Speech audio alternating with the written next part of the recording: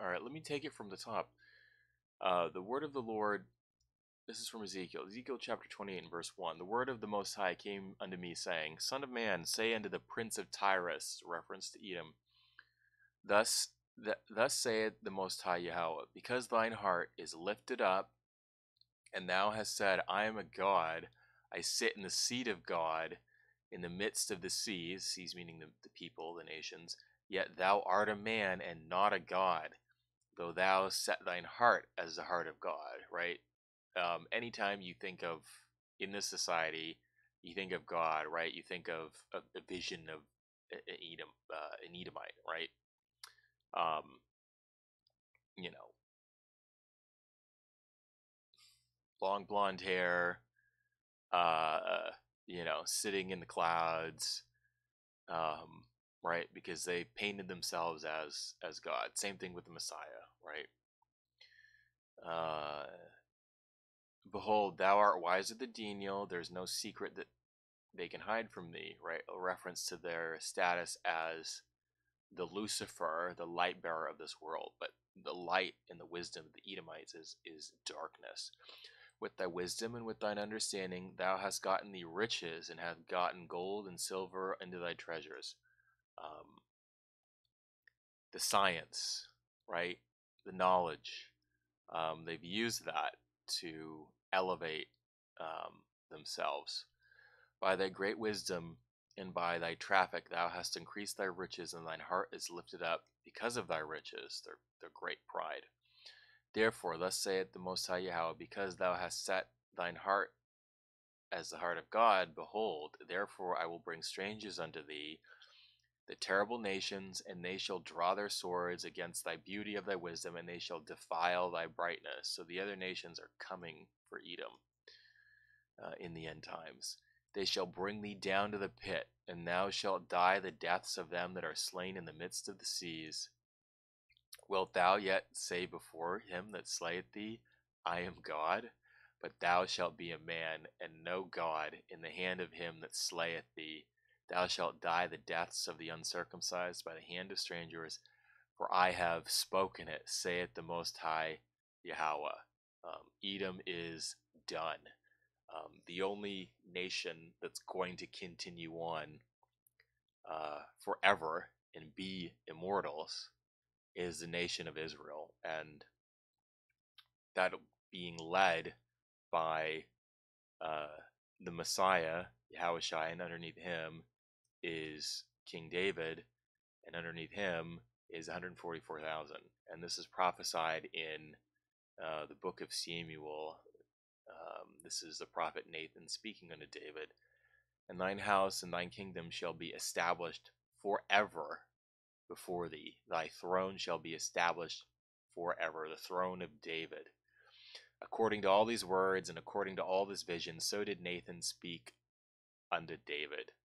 A lot of great prophecy that comes out of the two books of Samuel by the prophet Nathan, among others.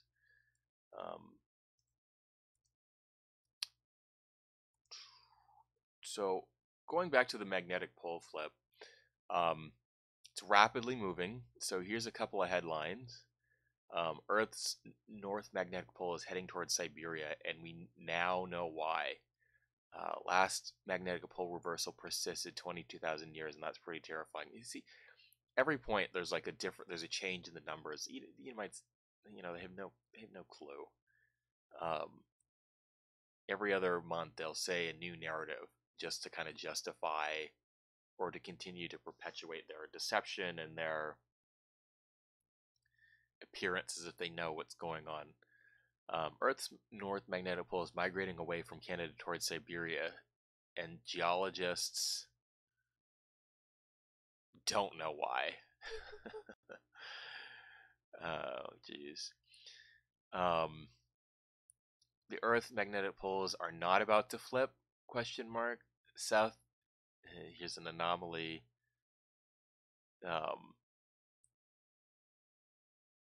Poles are shifting. Magnetic field is flipping.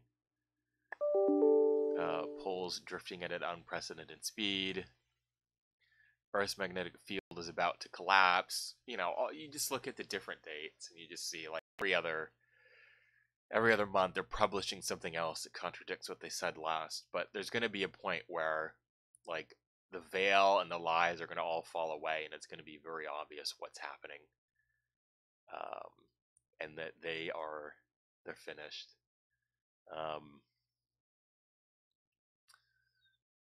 Let's see.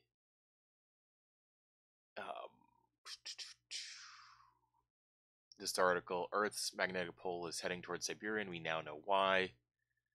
Between 1990 and 2005, the rate of this movement has accelerated from less than 15 kilometers per year to 50 to 60 kilometers per year. So it's very rapidly happening, and increasingly so.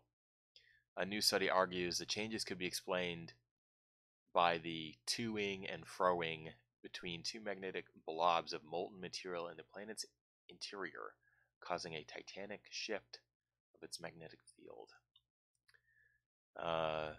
And this is some of the result of that shift. This article came out yesterday. There's nowhere to run and nowhere to hide. Three volcanoes simultaneously erupt in Guatemala. So we are seeing and experiencing now unprecedented volcanic activity, earthquakes, among other things. Whole communities that live in the shadow of three volcanoes currently erupting in Guatemala, with more than 180,000 people around Volcán de Fuego. And when they explode, there's nowhere to run and nowhere to hide. What a lot of people don't realize, but they're starting to realize, is the Earth sits on several the United States sits on several super volcanoes. Here's a smattering of headlines. A new supervolcano is brewing under Massachusetts and Vermont. Supervolcano in Utah. Massive ancient volcano discovered. Supervolcanoes around the world. Supervolcanoes in the United States. There are several supervolcano sites in the United States, all in the western half of the country. Yellowstone in Wyoming and Montana is the most famous and potentially dangerous, since its magma pockets have been filling since the last eruption. They're not all in the western half of the country. The Edomites don't know. We just saw an article here that says a supervolcano is brewing under Massachusetts and Vermont, so New England. Beneath Yellowstone, a volcano that could wipe out the U.S. Just one of these volcanoes, an eruption, could destroy the U.S. The three U.S. supervolcanoes that can destroy the world. What are the three supervolcanoes in the U.S. that can absolutely wreak havoc if they were to erupt? The Yellowstone caldera. The last eruption was 24,000 times larger than the eruption of Mount St. Helens. If Yellowstone were to erupt, it would trigger most of the active volcanoes in the world and a storm of earthquakes. Does it all kind of make sense? What is going to happen? And that's going to turn this place, among other reasons, into a lake of fire. And this is prophesied in the book of Revelation, Revelation 19 and 20.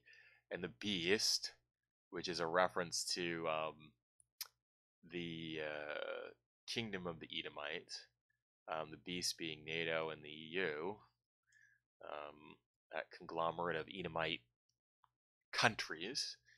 And the beast was taken, and with him the false prophet that wrought miracles before him, with which he deceived them that had received the mark of the beast, the microchip, the RFID microchip, don't take it, and them that worshipped his image, his culture, his system of government, his false religions, all of that. These both were cast alive into the lake of fire burning with brimstone. And so Babylon the Great, America, is going to be turned into a lake of fire, and the volcanoes are going to be contributing to that. Destruction by nuclear missiles as well, but that I think is a prophecy for another time. And the false prophet, of course, being a reference to the Vatican. So I will end it there. Shalom.